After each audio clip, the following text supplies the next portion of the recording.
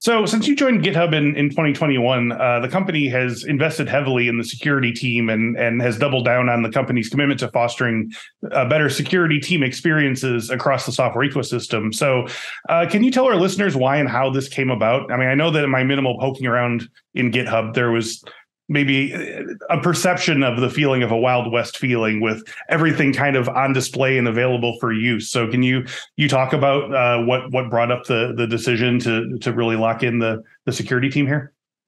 Yeah, I mean, ultimately, GitHub's sort of been leading the way in helping developers create secure software for a long time. Like we were very early adopters of bug bounties, acquisitions like Dependabot and Semel, standing up the security lab. And so I think this is really just a continuation of those investments and the serious responsibility we take as kind of, as we talked about before, being really central to the software development ecosystem. And so, with 100 million developers on the platform and then more upstream dependencies, right? There's a huge opportunity for us to really have that impact. And so I think each member of the security team takes that very seriously. We actually talk about it on a fairly regular basis, like in one-on-ones and other discussions. But, I think that it's a recognition the company also takes it seriously as well. And just for my own understanding, when you say upstream dependencies, that means, like, for instance, a bunch of different apps might use this one thing, this one piece of tool. And if that has a vulnerability in it, then it becomes a problem for everything. Is that kind of what I'm... Yeah, I think that's part of it. I think too, there's so many companies whose products depend on GitHub every day, right? Their developers may spend all day long in GitHub, and then the average consumer who downloads that app on their mobile phone or uses it on their computer or interacts with the bank may not realize that that work actually happened on GitHub. And so we kind of recognize and see that dependency stream and do our best to kind of continue that investment and continue to focus on what can we do to make that more secure, make it easier for developers to do their job, and go from there.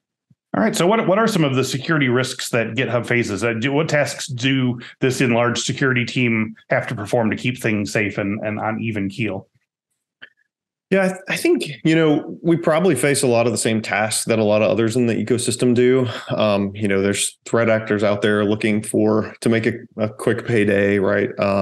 In our case, because we do have so many kind of key customers, right? That's a thing that we think about a lot. How do we protect our customer data and intellectual property? That's really, really important to us. And we spend a lot of time and energy and resources thinking about that.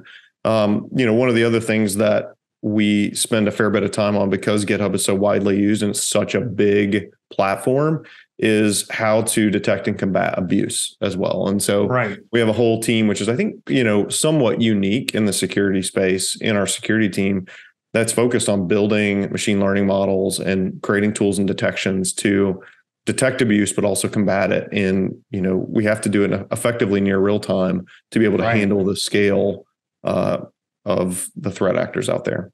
How about some free cybersecurity training resources for you and your team? Just go to infosecinstitute.com/free to get ebooks, training guides, and more than 100 cybersecurity training courses, all free for CyberWork listeners.